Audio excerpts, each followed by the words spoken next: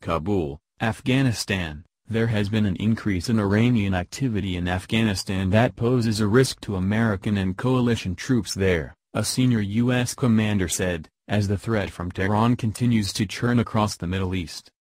Marine General Frank McKenzie, the top U.S. commander for the Middle East, made an unannounced visit to Afghanistan this week.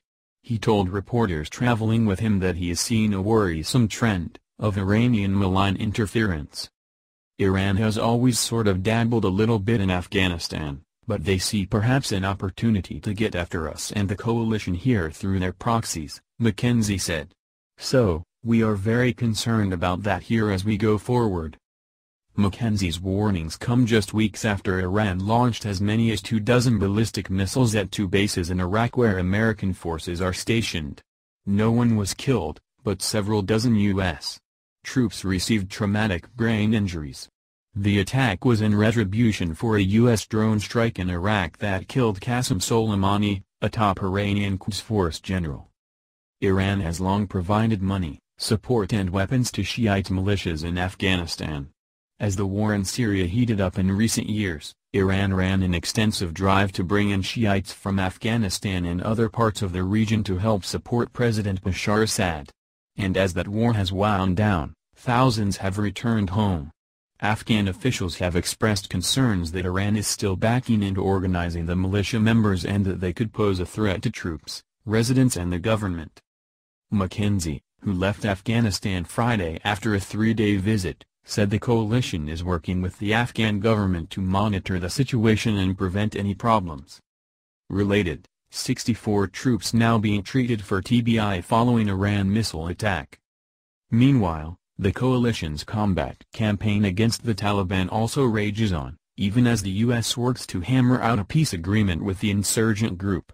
The U.S. and the Taliban are negotiating a reduction in hostilities or a ceasefire to allow the signing of a peace agreement that would open the way to a broader post-war deal for Afghans and allow for the withdrawal of most, if not all, U.S. and coalition forces. But as Zalmay Khalilzad, Washington's envoy for talks with the insurgents, works to broker a deal in Qatar, the Taliban has continued near-daily attacks, and the coalition and its Afghan partners continue to strike insurgents. Last year the U.S. launched more munitions in Afghanistan than in previous years, as troops battled the Taliban and a stubborn Islamic State affiliate. Both sides see the violence as a way to push the other into a better deal.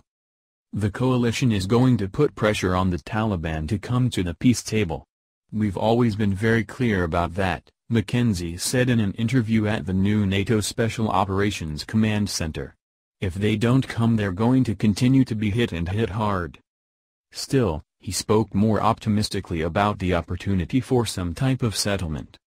McKenzie, who first served in Afghanistan as a colonel in 2004 and returned as a 1-star general in 2009, said there was no path to peace during those years. Now, he said, a political agreement is possible if the Taliban is willing to bring reasonable proposals to the table. I'm not going to tell you that we're turning the corner, but I'm not willing to say that it's going to be status quo forever either, he said. This is new, it's different, and it offers a path if the parties would be responsive and wise enough to grasp it. Asked about the Trump administration's stated desire to cut America's troop presence in Afghanistan to about 8,600, McKenzie would only say that, so far, he hasn't received an order to bring troops home. He declined to say if withdrawal might be contingent on Taliban peace talk concessions. He added, however, that he believes the Afghan security forces are improving. A key U.S. goal is to increase the capabilities of the Afghan forces so that they are able to secure their own country if coalition troops leave. But that effort has stumbled in fits and starts over the past decade, hampered by government corruption, lack of proper systems and resources, and troop attrition fueled by the persistent violence. Standing in what officials are calling the Combined Situational Awareness Room, where coalition and Afghan forces coordinate combat missions, McKenzie said previous efforts for better communication failed. I was here in 2009 when we first tried to do the experiment. It didn't work, he told commanders and staff. Behind them, A wall of large screens showed planned military operations, real-time video surveillance of small groups and traffic at various locations, and a scrolling social media feed. One screen provided information to help identify friendly forces. In earlier efforts, he said, we didn't have the right people. My sense now is we have the right people who are willing to share information and pass it along to troops who can act on it. The center is run by NATO Special Operations Command and mainly coordinates coalition and Afghan commando counter-terrorism missions, but it also includes some Afghan National Army operations.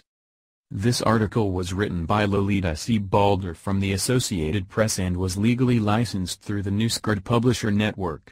Please direct all licensing questions to legal@newsgrid.com.